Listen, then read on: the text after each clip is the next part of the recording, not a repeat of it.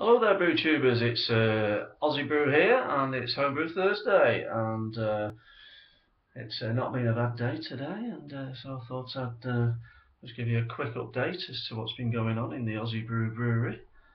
Before I do that, I nipped to B&M Bargains the last couple of days, and they've got the Thwaites IPA for £1 a bottle, which even Mr. Brewbear would say is a right bargain, as they say.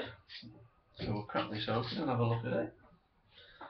It's the Indus IPA. When Daniel Thwaites was embarking on his brewery career, the Indus would have been voyaging to the East Indies, trading Lancashire cotton for exotic eastern delights. Our India Pale Ale celebrates ales of that period with a refreshing brewing rich with Goldings, Fuggles, Brambling Cross and Styrian Goldings, for fresh flavours that stay crisp and fresh to the finish. 4.6%. £1 a bottle. You can't beat it, can you, ladies and gents? Let's give it a bit of a pour.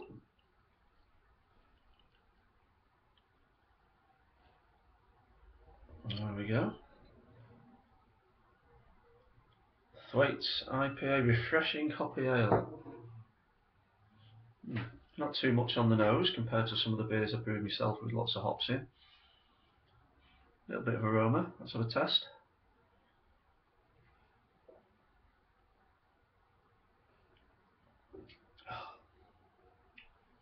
Quite bitter, as you would expect with an IPA.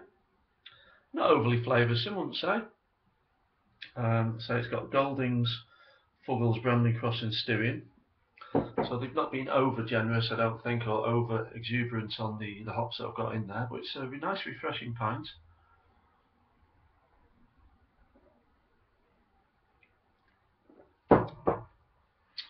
Okay, a few Aussie updates. I bottled my Cooper's Chinook beer, or pale ale should I say, a couple of days ago. Now this was brewed with a Cooper's pale ale kit, 500 grams of light DME done in a mini boil for 14 minutes with 15 grams of Chinook hops, and then the last minute with another 15 grams of Chinook, then 1 kilogram of brew enhancer tossed into the FV with the kit. About 3 or 4 days later, I dry hopped with another 22 grams of the Chinook. So I've not overly hopped this one. I believe that Chinook can be quite a strong hop, so I've tried to sort of rein myself back on chucking too many hops in. Now that's only been in the bottle a couple of days because that's when I bottled it. As you can see, it's settling down reasonably well, first inch, so that will start settling right down to the bottle, down to the bottom as it carbonates and it'll go nice and clear. But it's a nice colour at the moment, so it's going to be a nice brew. That the brew that I've got, that I've replaced that one with, that I've bottled, is a kit that I purchased online. Someone had very kindly bought me a £10 voucher from Amazon, so I used it towards one of these Woodfordes Admirals Reserve Real Ale kits. It's a 2-can kit, and it comes with the sachet of the yeast and also a sachet of Goldings hop powder, which is maltodextrin, which is infused with hop oil apparently. So you chuck all that in, you brew it up, and you bottle it. The only other Woodfordes kits I've done in the past was the Sundew, which was my first ever kit, and I drank that too quickly, so I can't really tell you whether that was a good kit or not. But then I did a couple of the Wherries, and they were excellent 2-can kits from this range. So I'm hoping we get a decent brew out of that, the Woodfordes Admiral. Hops. There's my hop harvest. Not a bad effort. I don't know. Oh, there you go. They're drying out nicely. I'll just show you there. Let's get a handful of those hops. Now, some of them have gone slightly brown on the vine, but I'm assuming there's no problem with that.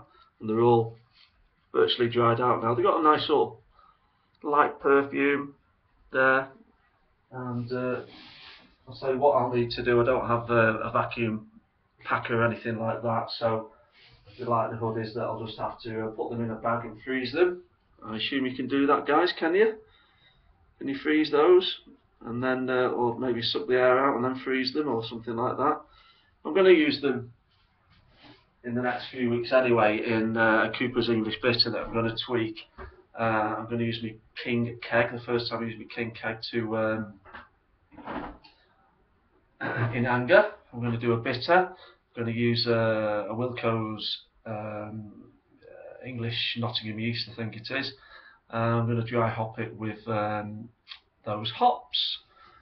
So I think that's it. I've rambled on for long enough. 6 minutes of your time is more than enough to have taken. I'm trying to think if there's anything else. No, I've bottled my ginger beer, that's gone down. I bottled my Cooper's Mexican Cerveza, that's gone down in the cellar. So I'm just waiting on this, the Woodfordes kit.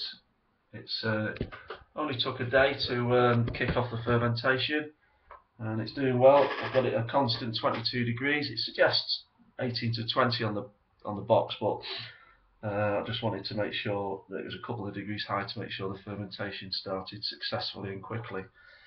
Oh, I sound like I know what I'm talking about there, don't I? Oh dear. Oh, chance of being a fine thing. So anyway, that's going to be a good one, hopefully.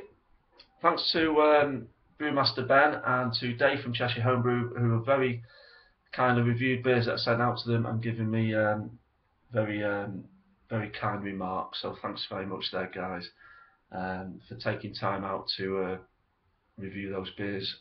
Very much appreciated. And that's it really. Just a last thing to add. A couple of guys that were doing regular videos. I don't know whether they've decided to stop doing them or they've gone on holiday. But there was Adam, wasn't there? Adam, who was doing the videos, and also there was the Peanut Brewery. I've not heard from them for a while. I'm just wondering whether they're still out and about, still brewing, and whether they're going to be doing the videos. So that's it, guys. Hope you have a great week, great weekend, and look forward to watching all your videos, and see you soon. Cheers now. Bye bye.